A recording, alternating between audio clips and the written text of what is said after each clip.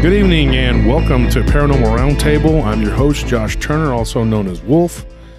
And today with me is my co-host... Mushu. Can't get rid of me. Mushu. I'm here once again to help you run this ship. Well, mostly because of the Amazing Dumb. Oh, yes. He found out about Amazing Dumb and he was like, I got to be on the next episode. As the captain of Amazing Dumb, I feel like I need to make sure I support and, come out and say I support you in this endeavor. I think it was very important. Yeah. If anybody that doesn't know what we're talking about, go to the live stream number 74. I've gotten lots of messages about that's kind of taken on a life of its own. It's about a lizard, okay, a baby lizard who wore a backpack. Just go check it out. It's the Amazing Dumb. It's the Amazing Dumb. Okay, so folks, if you're not familiar with that with the live stream, you need to check out the live stream. The live stream is like 2 to 3 hours long. We get lots of people that come into the chat, and it is every Tuesday, and it's a YouTube exclusive. You can't get it anywhere else. Yeah, I mean, it's YouTube. Yeah, and it's a cool way to check out some behind the scenes stuff. Interact with Wolf directly, or interact with some of the actual guests that come on and are actually on the phone. It's a cool thing that they're able to see the chat as well, and they talk to them, and it's pretty cool. Yeah. And last Tuesday we had on it was about the murders of the LBL, and we had a couple of guests on there. One's a little controversial because people believe him, other people don't. And we had him, Roger, and we had Nick Valente on there, and then we had Ken Gerhard come on and give his opinion on some stuff that was said, and it was pretty cool, man. It was a pretty righteous time, PRT, pretty righteous time. But anyway. I am involved in many groups. My email address is joshturner@prtpodcast.com, joshturner@prtpodcast.com, and I have a lot of groups that I'm in. Paranormal Round Table, obviously the main group. Tony's group. I'm Paranormal Encounters, but give me a second to get that back up and running. It's there, but it's just it's been neglected, forgotten about for a while now. So he's got important things to do, folks. He plays Call of Duty. I've been struggling. It's been a real sweat. It's been actual warfare, basically. Counter-Strike. You'd have to see there. I mean, he's playing Counter-Strike. It's like 25 years. I don't remember that game being fun back when I was young. Yeah, and it's still around. Yeah, I mean, they just basically retexture it and update it again. I like Age of Empires. I'm still an Age of Empires guy. I don't care what anybody says. But anyways, we got Nellie's group, Paranormal Round Table, prayer group, which is mine and Nellie's, and then Paranormal Lounge, which is hers, and then Wolf Turner, PRT fan page, Phil Stern, Chris Clough, those guys are always in there. Whisper to a Scream, which is with Ryan Tremblay, and Paranormal Trucker, which is John King, Quad Coalition of Sciences, which is Nick Valente, North American Dogman Project Region 2, which is D.A. Roberts. Those are the groups I'm in. Oh, and Dogman Werewolf Discussion, don't let me forget, which is Della Carter and Phil Stern. And I'm an admin in those groups, and I have time enough to do those groups, and so that's what I do. Now, tonight's show is going to be, be prepared to be scared, okay? If you like being scared, then you're in the right place. If you're kind of like, oh yeah, I don't know if I want to be scared, Scoob, then you might not want to be here for this one, because it does deal with some pretty scary subjects. This is more of a Stranger Things episode than a Scooby-Doo episode, I feel like. Yeah, for sure. And so this one, like I said, I'm always working on several projects. Tony can attest to that. I'm always doing several of them at a time. Always moving. It's always moving. And so this one came to a conclusion about 2 weeks ago. I got it all wrapped up and ready to go. And, but there's always stuff in the queue ahead. So I was eager to put this one on, and I really I'm looking forward to talking about this one. You can interact with me on Instagram. I'm Josh Turner 940 on Instagram. That's Josh Turner 940 on Instagram. My mom told me that I was pretty handsome, so I put some pictures of myself in there. Back when my mom was alive, she was like, "You're handsome, mijo. Don't listen to those psychiatrists." And I said, "Sure, Mom, I won't," and I never did. And so, Tony, you were at your mom's today. Did she tell you the same thing? You're handsome? Did she tell you that? No, my mom cares about me, so she just told me I was ugly. She didn't send you into the world with lies. Yeah. She just said it to me straight. She's like, "You ugly. You ugly. The world can't hurt me if she hurts me first. You ain't got no alibi." Oh my God. So here's the thing. we joke, we laugh, whatever, but what we're going to talk about tonight is kind of serious. And so this did really happen to some people. And I actually know these people. And that's why I went through and I did the investigation. I talked to these people. I've been out to that property about 3 times. I've driven out there, not recently, but I've driven out there more than once. And I've been to this place, and it's not a place I want to go. And I'll tell you why. Mainly because I'm afraid of getting some sort of attachment, because I do think it's evil, and I really think it's haunted. And so that it's not my cup of tea. People are like, hey, why don't you go out and do an investigation at the murder hotel or the farm where people were hacked? And I was like, I'm good. I don't want to go out there. I don't need to go to Fox Hollow Farms, and I mean, that's why we had Anna Choate on the show. She could talk about it, because I don't want to go out there. I don't want to go to these places and get something on me, because that can happen. Yeah, I mean, there's certain places where there's so many things that linger that anything can just latch on. Oh, yeah. And you take it back with you, and, all of a sudden you start thinking your house is haunted, when in reality it was because of, this trip you went to Fox Hollow Farm. Or to some asylum, prison, We have some friends nightmare place, basically. Yeah. We have some paranormal investigator friends that like to go and investigate ghost places, and they go and and we've been invited, and we're just kind of like respectfully decline. We're cool.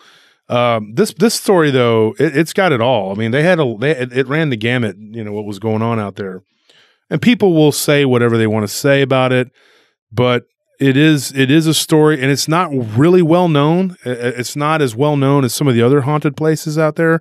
From where I'm from, this wasn't from my hometown. This was miles outside of my hometown, but it was within, I think, 20 miles, something like that. And so where this takes place, we'll get started. We're going to get right into it. It's situated by what was once a large creek. The last time I went out there, it's been probably 10, 12 years ago. And I can't remember exactly what year it was I went out there. But I went out there, and I was with a couple people, and the creek was dried up. I don't know now. I think it's seasonal. Like, it'll be full when the San Gabriel River gets filled up, and then the creek it'll overflow. Yeah, it depends on the rain. Yeah, and it is about 8 to 10 acres. And actually, I did not ask any of the people that this happened to exactly what the acreage is. So I'll give you a little background on it. There have been just maybe 8 to 10 miles up the road from this place sightings of demonic black cats that look like standing on 2 legs.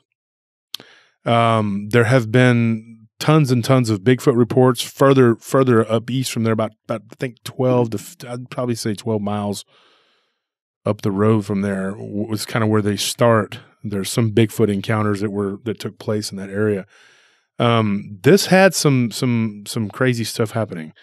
And I'll give you I'll give you the background. There was a family that lived there. They were friends with one of my sister's ex-boyfriend's family. And they had it was not their particular, it was their cousins, their family, whatever. And so I knew them, and I hung out with one of them because he was closer to my age. And this happened to them back in the 80s. I think they moved from there in 1990 or something like that. And so this all happened like in the 80s, and these were kids. And I think there were 6 or 7 boys altogether, and there were 3 girls. It was a huge family. And they had a regular sized house, which was like, I think, a 4-bedroom big. It was a big ranch style house, but it was wooden. It was very old, but it was well maintained. And then there was like a single wide trailer home close to it that was probably 50 yards away. And then way back up in there, you could see it up on the hill, was this very large house. It was a single-story house, but it was very large. I think it was like at least 5 bedrooms. I went inside of it one time. So I have been there. And it was quite dilapidated, and it was dirty, and it was just, there was a lot of nice furniture and stuff in there, though. I mean, like, it looked like when whoever was living there, they died or they moved and just left everything there. This house was not part of their property. Okay, the 8 to 10 acres stopped at a little bridge that you had to cross over. That was a pretty sturdy little bridge. It was like a little wooden plank bridge. But whoever built it did a very good job because it was still there. Like I think maybe 2012. Yeah, so 10 years ago when I was out there, it was still functioning. Okay, when I went out there with a couple people. And you could see the house from the bridge. We did not go across the bridge. I did get out and kind of step on it, and it still was a functioning bridge. The creek would overflow, though. If it rained pretty heavy, it wouldn't take much. That would be flooded out. And if you're on top of the hill, you're just there. You're stuck. That house it was known to be haunted by the people from that area that lived on the farms and ranches in that area. And I'll be real honest with you. Like I wouldn't go out there now. I wouldn't go out there. I just wouldn't. I got a really creepy feeling being out there. The trailer house is no longer there. That's one thing that's not there. And the house that this family lived in is now dilapidated and falling apart. And you wouldn't want to go inside of it because something could happen. Would you go in before you had that experience when you were 15? Before I saw the Dogman? Yeah, like where you were super exposed into it. Would you? Probably if I was a kid and I had someone to go with me. And I know what you're saying because you know that I was asked. Well, also, but I was thinking, I know why you're asking that. I was also thinking, like, like you now with everything like sometimes I you might see a situation and be like, I don't want to risk it because of everything all the possibilities and all the things that might happen if you just take this one chance. Like go running in the woods for some reason. It's not worth it because you don't know what's running out there. Yeah. Or going swimming all the times with sharks. It's the same thing. Mm-hmm. Like you definitely outweigh it. But as a kid, I feel like you have some of that freedom of just like. Yeah, because prior to and like I've told people before, I lived in a haunted house. And you know that, Tony. Yeah. And you've actually talked to family members about it. But it didn't really affect me. Like I've always said, it was more like toward the females. But I didn't. I wasn't like terrified, you know what I mean? Like to go into places that were supposedly haunted. There were only a few. I would feel creepy feelings like something was there because I've always felt like the presence when something was there. But it wasn't like any one particular place. Like if somebody said, oh, that place is haunted, I'm not going to go run away from it. But after being 15 and then later on what happened to me when I was 18, then as time went on, then living in a house, like, no, heck no, I will not go in there. But yeah, maybe before when I was little, yeah, I probably would have. Especially if someone went with you. Because I did go when I was little. Now, I had 3 people with me. So there were 4 of us walking around in the house. And I think at that time I was 12. But I went there with a group of friends. There was 5 of us. And I went there with my friends, a few guys that I knew from Thorndale. And we pulled right up to the house and we went to the bridge. And I didn't want to get out and go any further. Yeah. That's, I think I was, I was 17, I think at that time. Well, I think I was 17 at that time. Also, when you're with your friends, things get kind of, hyped up a little bit over, so it's definitely a lot scarier, especially if, someone dares you to go by yourself. All of a sudden you're like, every sound is going to sound terrifying. It's like, I was offered $20, by my friend Brad, and I was like, him and Jake were like, "I'll give you $20." I'm like, I'm not going to do it. And they wanted me to walk through the front door and go through the back, and then come out the side where they could see that I went all the way through the house, and then walk back out to the car. And I told them no. And then my friend's girlfriend started telling him, well, why don't you do it? And he's like, I'm not going to do that. So nobody would do it. And I was like, well, I'm not going to do it. And I wasn't even going to cross that bridge because according to the stories, if you cross that bridge, that's when it gets really bad. Because the house on the hill was owned by different people than the family I was talking about. The family owned the 4-bedroom house at the bottom of the hill along with the trailer house.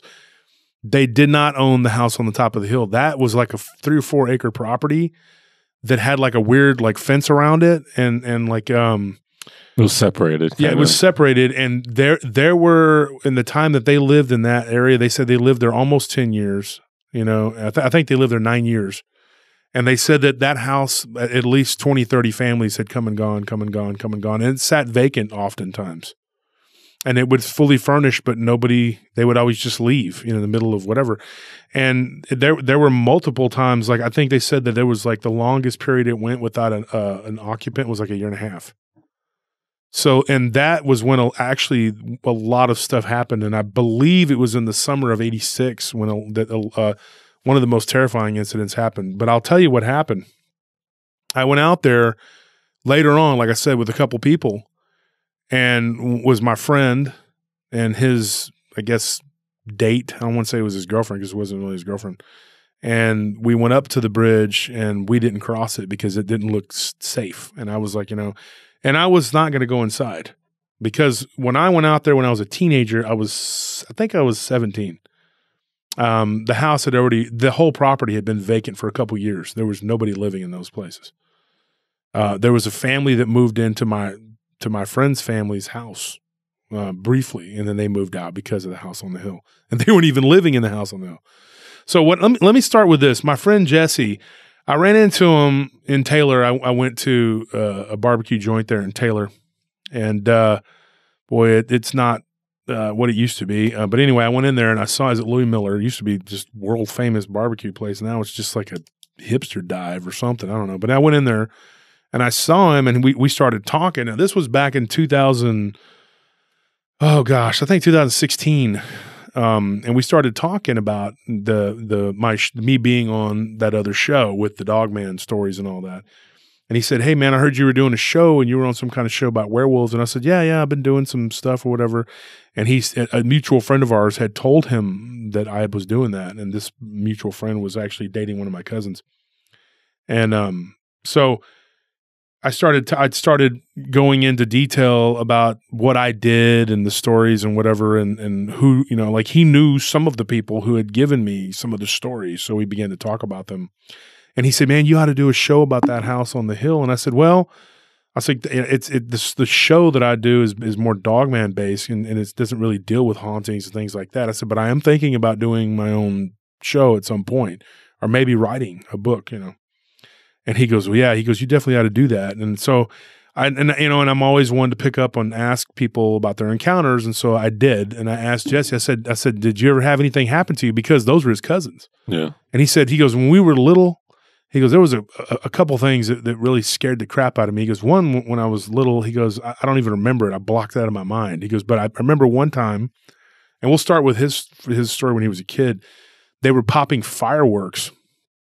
And he said that they were shooting bottle rockets, and one of the bottle rockets went up and just like, how it's supposed to go way up into the air and explode.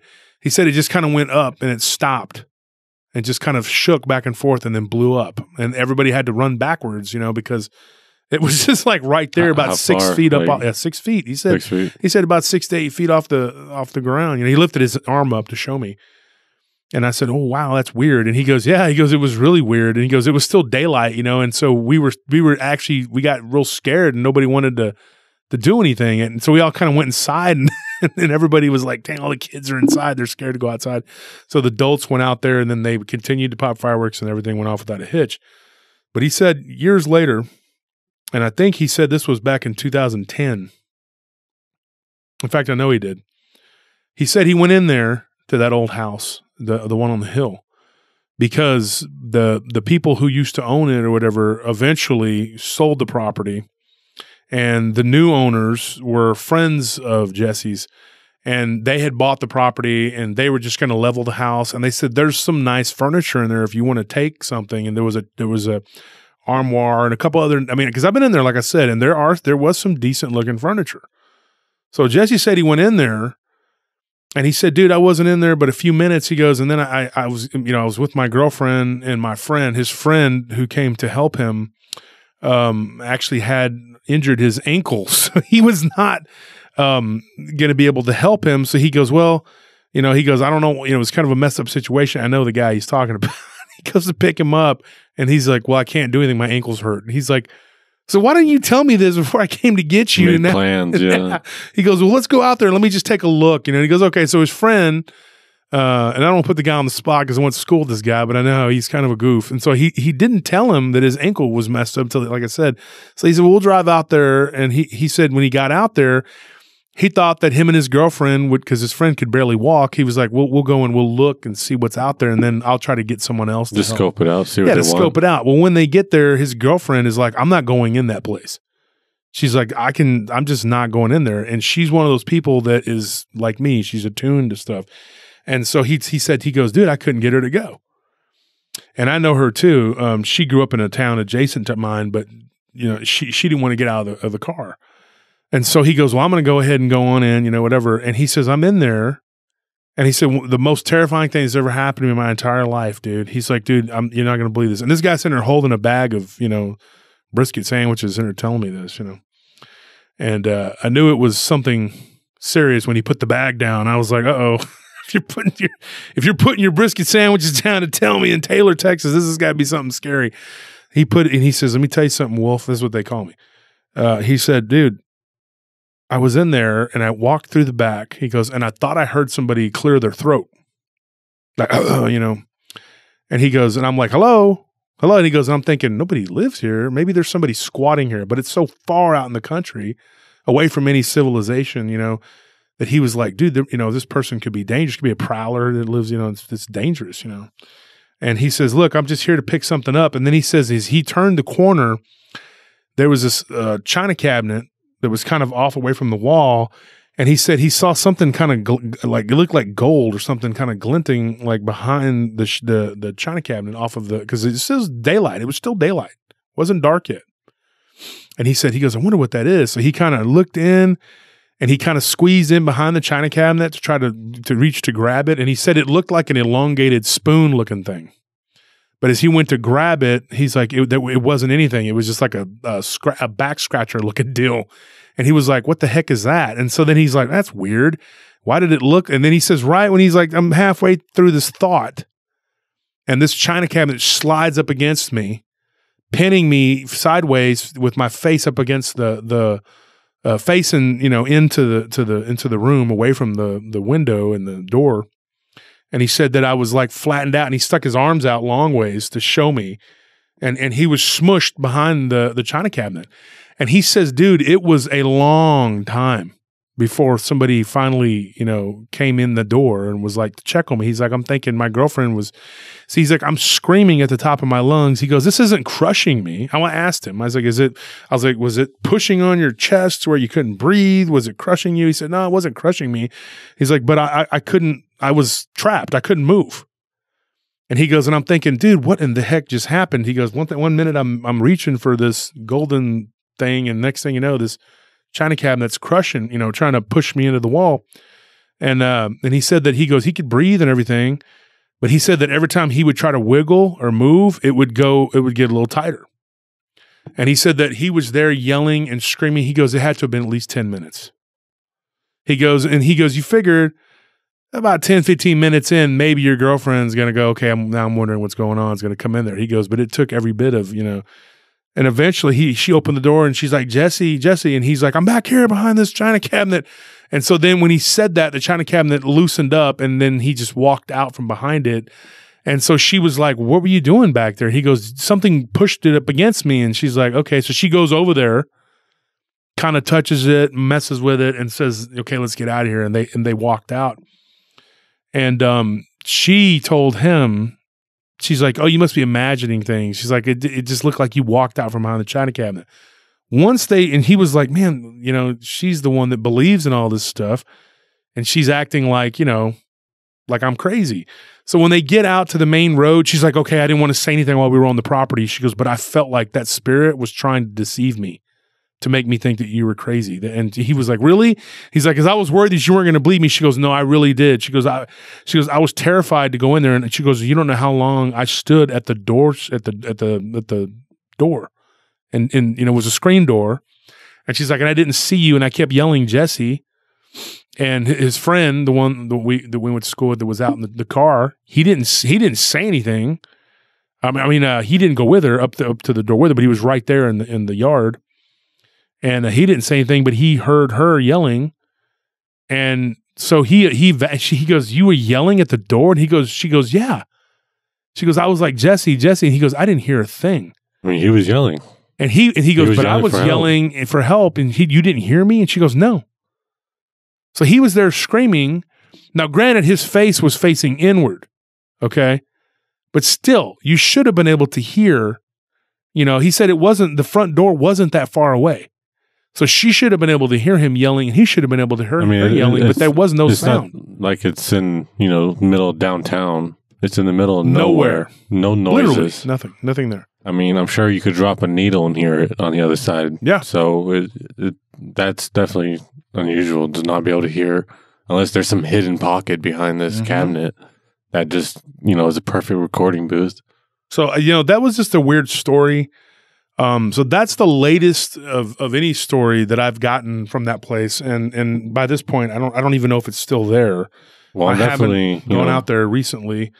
Intrigued, definitely, because, you know, that's definitely seems like some Indiana Jones type thing. Indiana Jones. Lured him with some fake gold. Yeah, that's the weird thing. He said it was something that was shiny, you know, and curiosity something killed that the would cat, catch you your know? eye. Yeah. But yeah, so anyway, he goes, you ought to do a show about that, you know. And I said, you know what, that's a good idea. I'm going to do some research on it. And so over the years, I did do a little bit more research on it. The first thing I ever heard about this house, I think I was probably, like I said, about 11 or 12. And there were 4 brothers in particular that I knew pretty well. I'm going to give these are aliases, but I'm going to give names. One's Philip, one's Carlos. Those are the 2 youngest, and then there's Bobby and Manuel. And they're the main ones that had, and Richard is one of the older ones. But those are the only ones that I really talked to or dealt with, you know, on a regular basis. I'll say Philip was about a year and a half older than me, and I grew up hanging out with him. And so he always talked about this house being haunted. And I remember one day when I was 16 years old, it was Halloween when I was 16, it was the 1 year anniversary of me seeing that Dogman. And we started talking about ghosts and ghost stories at a little bonfire out there in Thrall. You know where Thrall's at. And kind of where Paige and them live. Paige and Richard. I mean, Richard. Yeah. I think you've shown me that area. I don't know if I've actually like been in there. Yeah, but you've been to Paige and Richard's house. Yeah. So it's like right when we popped fireworks, I think that 1 year. It's right down the street, like down that road. That's where this was at. Okay, so it's literally just like a stone's throw away, pretty much. Yeah, and so what happened was, I guess I was 11 or 12, and so the first I ever heard about it was, you know, this, you know, and so we were at a bonfire, and they said, well, you know, we can go to that house. It's not that far away, you know. And so I had heard about it once before when I was a kid from my sister's boyfriend, and we were talking about it. But this particular party, you know, it was like, I think I was 16, and so we were all like, okay, let's go, and then it never materialized. Like everybody just kind of played around and we didn't go. So the guy in question, Philip, he started talking about the house, and before you know it, there's about 20, 30 people standing around. And he's telling these ghost stories about this place. So I actually caught up with him not too long ago. A few months ago, I got in touch with him, I think back in the late winter, early spring. And I said, hey, how about we do a story, you know, let's do something on this house, you know? And I told him, you know, I said, a few years ago, I ran into your cousin, and he told me the horrific story about, he goes, oh yeah, about the cabinet or whatever. And I said, yeah, he knew about it. And he said, yeah, I could do that. And I said, can you get in touch with your brothers? Because they're not on my Facebook. And so maybe we can talk or whatever. So I got together. Eventually I talked to all 4 of them. Didn't talk to Richard. I wanted to talk to Richard too, but he's been ill. So I actually did talk to them, and I got a bevy of stories from them about the stuff that went on in this house. Not just in the house that they lived in, but the house on the hill. I say house on the haunted hill because that's what it looks like. But they said that this house on the hill, people, like I said, would come and go. And whenever it sat vacant, there was a lot of weird stuff that happened there. One of the weirdest things was a couple that had moved out there, and they were kind of these beatnik hippie people, and they made these little weird corn stalk or corn husk dolls. And he said that when they moved out, they left like in the middle of the night, and when they went there to the house, there were like these little corn husk dolls like all over the place. And he like said it was voodoo dolls, like little voodoo looking dolls. And he said that there was like this weird, like there was a car that was broken down, And it was like an old 1950s looking car. And I did see that. When I went out there when I was like 12, I saw that car.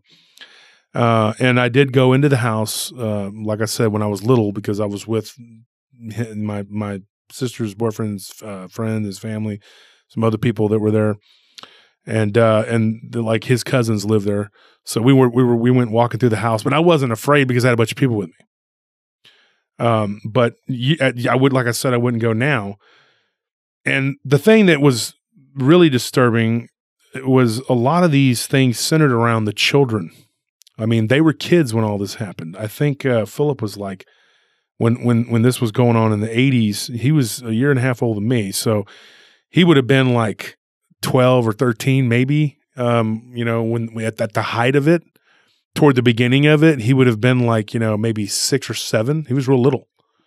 And so he said, we'll start with him. He said one of the things that really scared him was every now and then on Saturday mornings, like clockwork, his mother would wake up, okay, and she would go to at that time the local grocery, the closest grocery store was Taylor's, H-E-B, and so she would go every Saturday, Saturday morning, and he said it was like luck of the draw. If you woke up in time, he goes, and you could go with but he said more often than not, maybe 3 or 4 of the kids would pile into the car.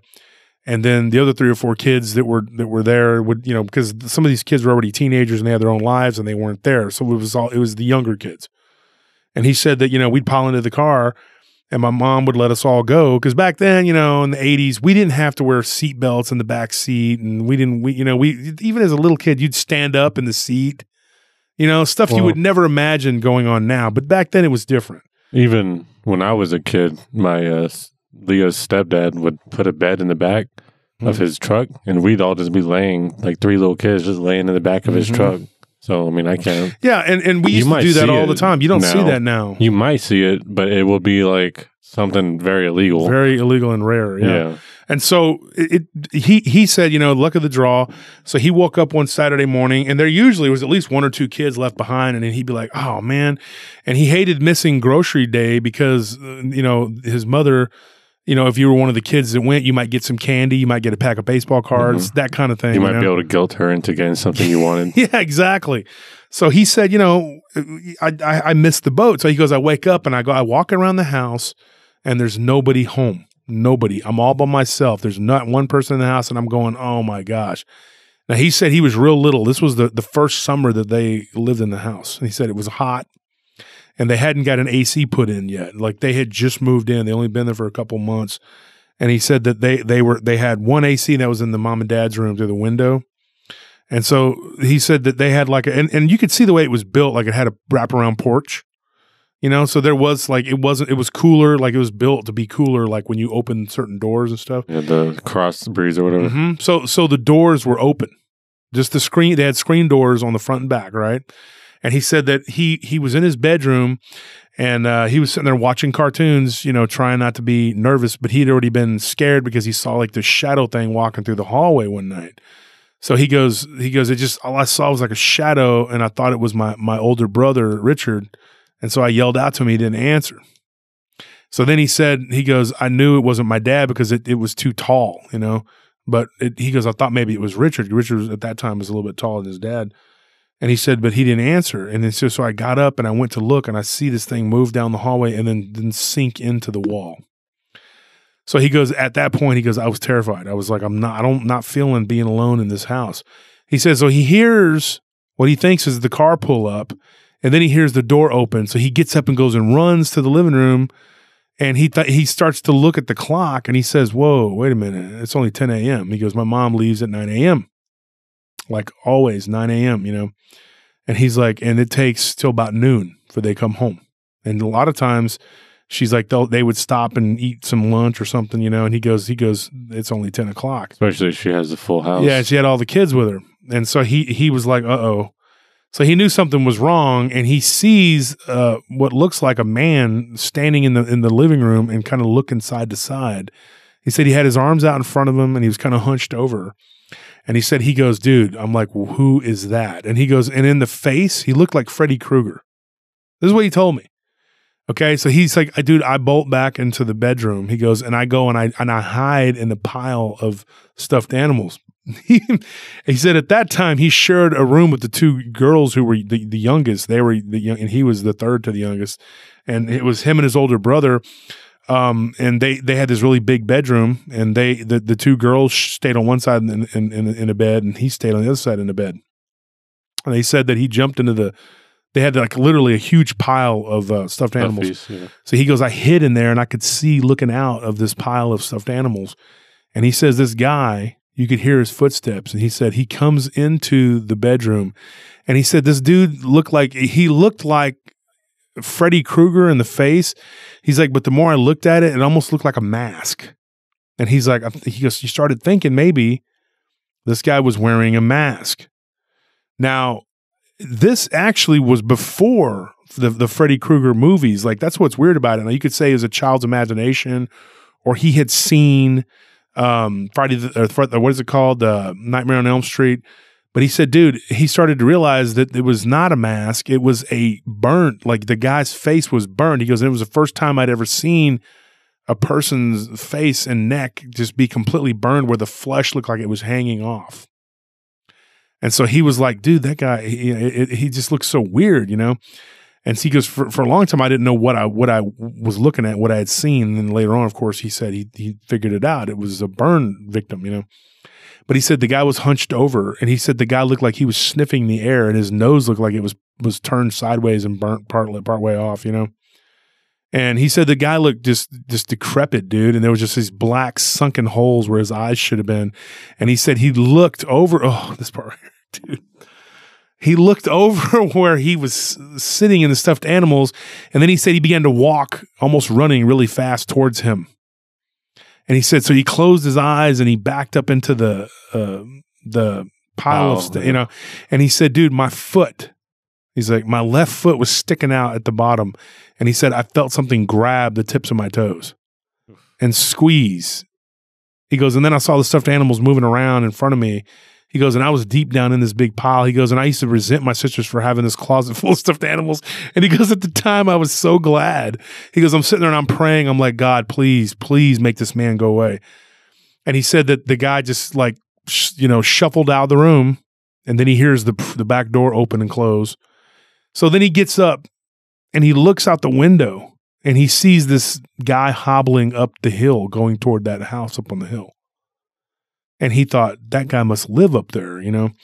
So his mom finally comes home and the kids are all running around, whatever. But he said his mom finally comes home. And she's all like, bringing the groceries in, whatever. And he comes running up and he's like, Mom, there was this man. He came in the house and he looked creepy and scary and he had like burnt face and it was gross and blah, blah, blah. And she was all like, oh, okay, yeah, okay, Philip, you're just watching cartoons. Watching cartoons. And she goes, look, I look on this right there. Mira, you're looking at the TV, pendejo, and you're scared. See, look, there's a witch on TV right there. And he goes, no, Mom, no, I saw this man. So when the dad comes home, like later that evening, he was working. And his dad said, well, let's go up to the house on the hill. So him and four of the boys went up to the house on the hill. They go through the house. They don't see anything. There's nothing. I mean, they looked all through the house. He said there was a lot of neat stuff in there, but his dad, when they were walking out, he says, don't y'all ever go in that house because in case there is somebody running around out here, you could be hurt. So he says, so we didn't do it. But he said that every now and then, little friends come over, cousins and stuff, and they go, let's go play at the house on the hill. And they would run around inside of there and play hide and seek. Well, one day when he was about 8 years old, he said that they were doing that and the house was vacant at that time. One of the many tenants that had lived there had moved out. And he said they went in there to play hide and seek. And he said that when they were playing hide and seek, he was laying under a blanket under a bed. And he said that something lifted the blanket up off of him. And the blanket was literally being held by an invisible something. Like something was down there on the floor looking at him, but he couldn't see what it was. And he said he even felt breath. And then the blanket dropped. And so he just laid there and eventually he got up and he ran out. And then by the time he ran out into the house, all the kids were gone. And he goes, I couldn't have been in there more than like a minute, 2 minutes, whatever. He goes, I came out, all the kids are gone. And so I run back down the hill, cross the bridge, and go, to my house. And there's nobody. I mean, like nobody there. They were all on the other side of the house, and they were playing. Everybody was in the front part of the house, on the front, and he came through the back, and he was like, "Where's everybody at?" And they were like, "Where were you?" And like literally, they were telling him that they had looked for him and they couldn't find him. So all the kids just kind of gave up, and they figured he had gotten distracted or he had gone down to the creek and was looking for, crawdads, whatever. It's crazy because he said that 2 hours had passed. So that was another crazy story that he told me. You got all these weird things happening. You got this weird guy that comes into his house where he lives, And then one night, Carlos, he was just a little bit older than Philip. And he claimed that one night when he was sitting in his bed, sitting by the window, looking out the window, he said it was a full moon. He'll never forget it was a full moon. And he said, I was laying there in the window and I was just looking out and trying to go to sleep, And he goes, it was like back to school. He's like, it was the first 2 or 3 weeks back to school or whatever. And he remembers it was starting to get cool. Because back then, you go to school after Labor Day. So this would have been already close to getting to October. Probably get the first cool front end, Yeah. And so I kind of estimated when this was. And he said that he was sitting there and he heard like walking through the grass. And he says, I look and I see this creature who must have been about 7 feet tall, dude. And he goes, and he walks right by the window. He goes, and it had a snout like a wolf. And he's like, and I'm looking at this creature and I'm thinking, holy smokes, what is that? And he goes, Bobby, they had to share a bed because there were so many kids. And he said, I lean over to try to push Bobby to look at this thing out here out the window, And he said that when he did, the thing turned and looked in his direction. And he said that he saw red eyes. And he said that at one point when it would go through there was like a bush right there. And he said it went through the bush and came back out. All he saw was the red eyes, and then it got close to the window. And he said it walked right up to the window and was staring in at him, and he said that it looked like a werewolf.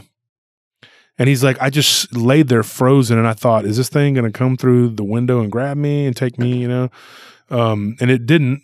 It just turned and it walked away. And he said, I watched it walk away.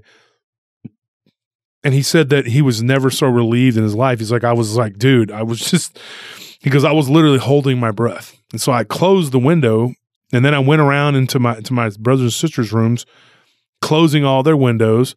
He goes, and then my dad comes in the room with a belt, and starts threatening me because I'm closing all the windows. And he's like, hey, why are you closing all the windows, dude? We're all going to burn. It's hot as heck out here, And he goes, well, I saw this creature, and he said when his dad had to have known about it because his dad was like, was it real tall and it looked like a wolf? And he said, yeah. And he goes, okay, well, you were just dreaming. Go back to sleep. He goes, my dad just told me it was real tall and looked like a wolf. And he goes, he's like, he knew, he wasn't stupid. He knew that his dad had to have seen it. So the next day, he asked his dad, at the breakfast table when they woke up, he said, he's like, we're not talking about this. You're going to scare your brothers and sisters. And he goes, okay, fine. So he just left it alone. And then they never talked about it again. But I'll tell you this. One night, the boys woke up, and it was Bobby and Carlos and Philip. And Philip was little, like I said, and he was scared. So he asked the older brother, Bobby, to sleep in the room with him and Carlos.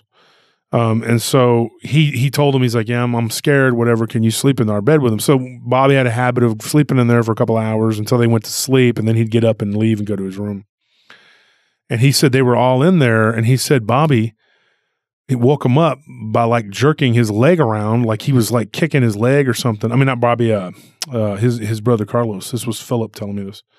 And he said that he woke him up, and he said, he goes, we all wake up, and Bobby's like, whoa, what's going on? Like he woke up real startled. And he said, dude, we could see our breath. Like the room was cold. And he said at the foot of the bed was this creature. He goes, but you couldn't make out like any specific features, dude. And he goes, all you could see was this creature. There was a light that his dad had installed right outside. He goes, and the light, you could see from the light outside on the pole.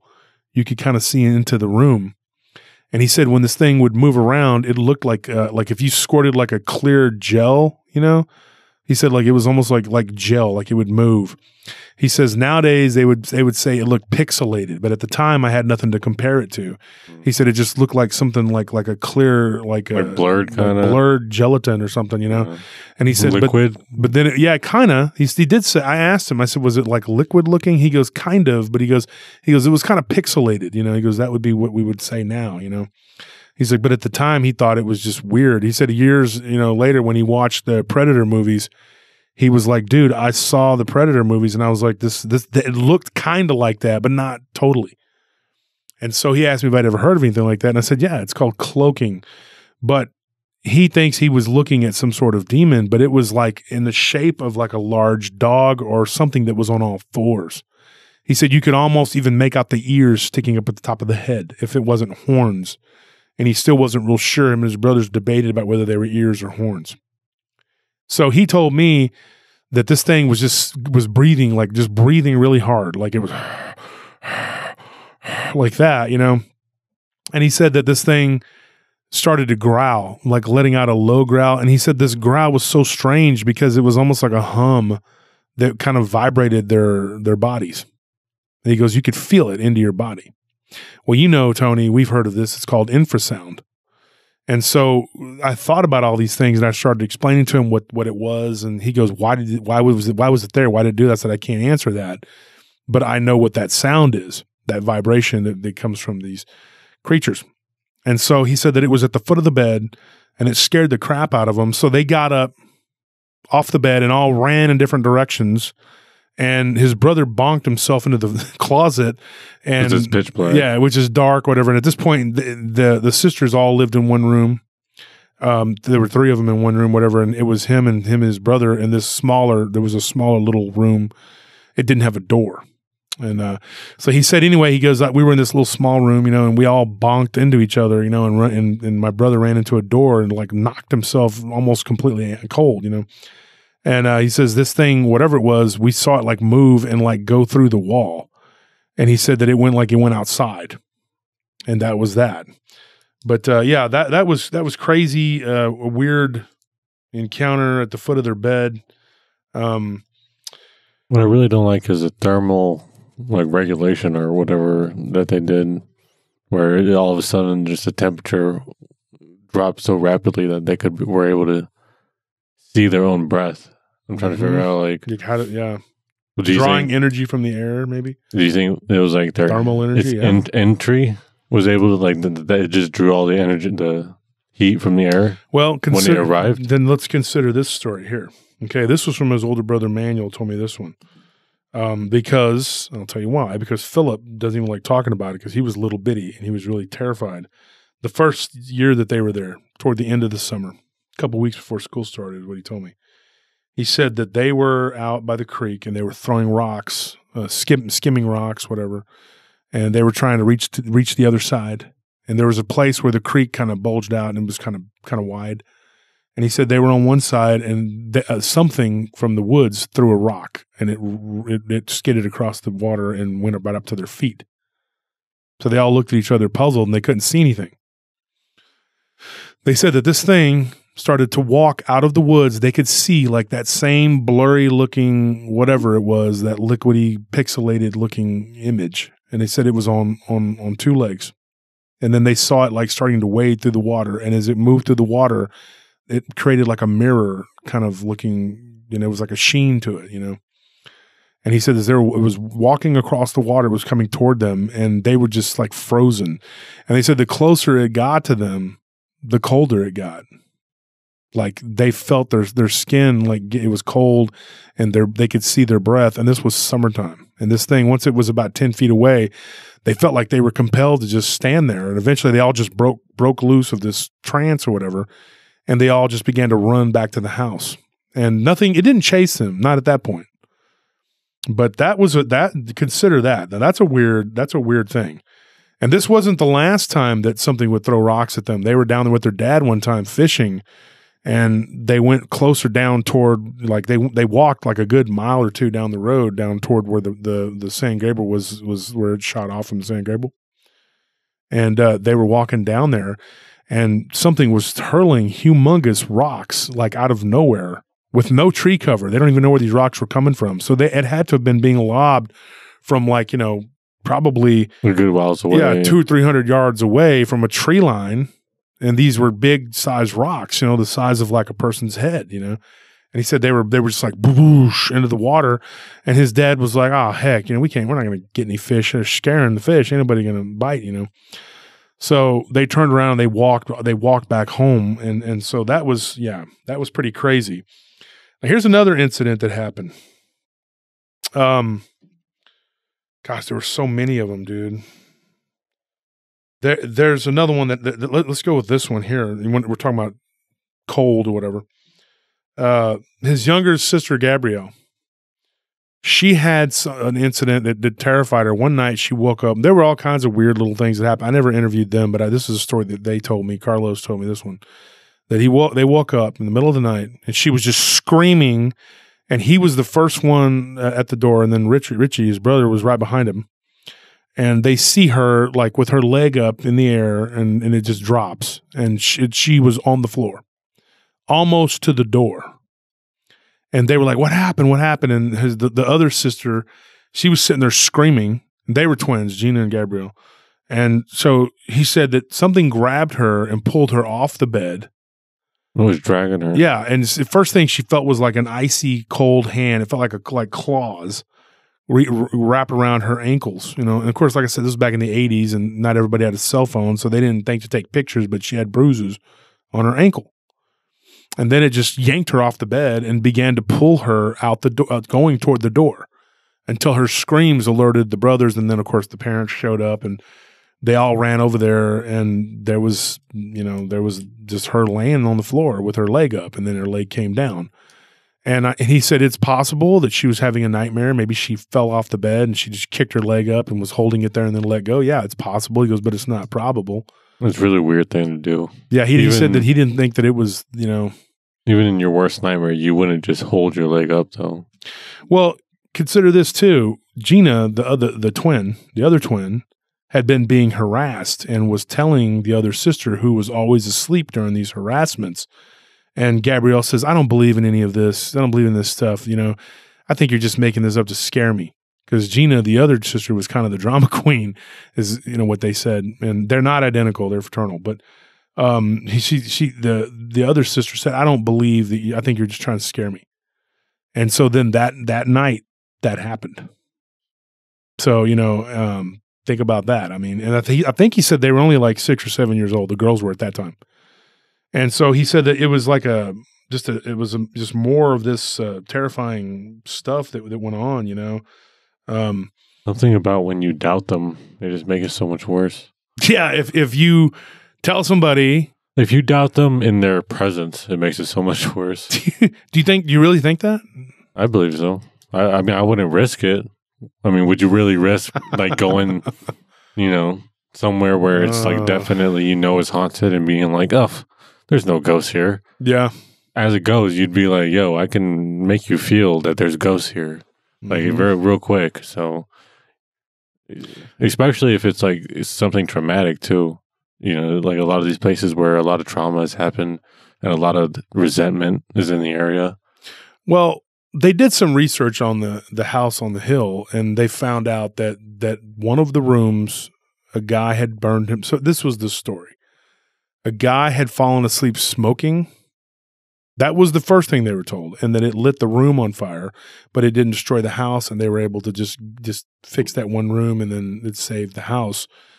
Then they were told another story a couple years later by a neighbor that lived about 2 miles up the road, and he said that ain't what happened.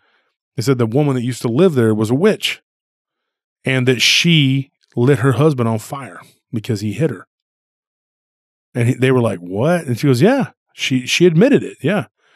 And he said that she was arrested, and when she had somebody that came and put up the bond or whatever, you know, the money, the bail, she skipped, and they never saw her again.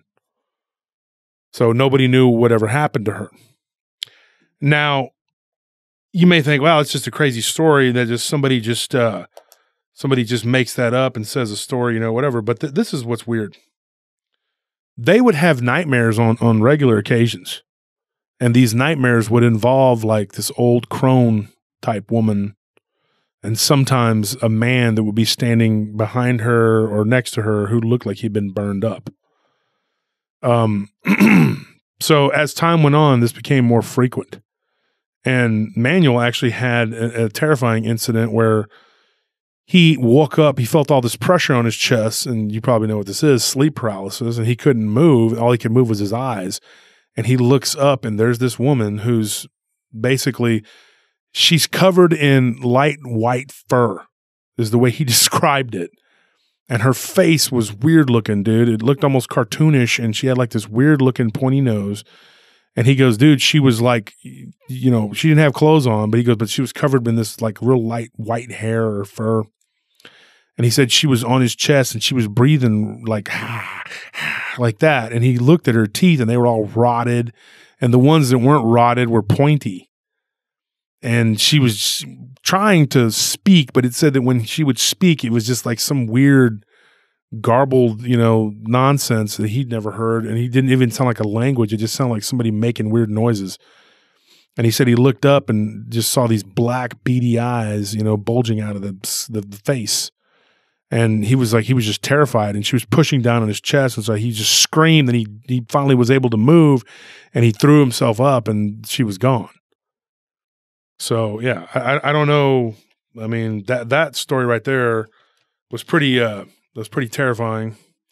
You wake up and something's on top of you. Yeah, I mean, there's also, and you know, a lot of what's interesting is you'll hear that story throughout, all over. There's quite a bit of stories about like a hag, you know, that sits on your chest. Yeah. Or I've heard stories of like sometimes like they believe that if a horse was real tired and, you know, real exhausted, even though it had been rested all night, that a hag latched onto it and had it running around all night. Yeah, that's a yeah, and people have claimed to have seen like goblin type creatures like on the horses. Yeah, yeah, that's crazy. And then you hear about the fae braiding their hair and doing things like that. They wake up and they're always so mean to horses. Well, I mean, like I said, the ones about the hair being braided, that's not like they had been brushed and. Well, I heard that they did it like they didn't as a way to tangle it.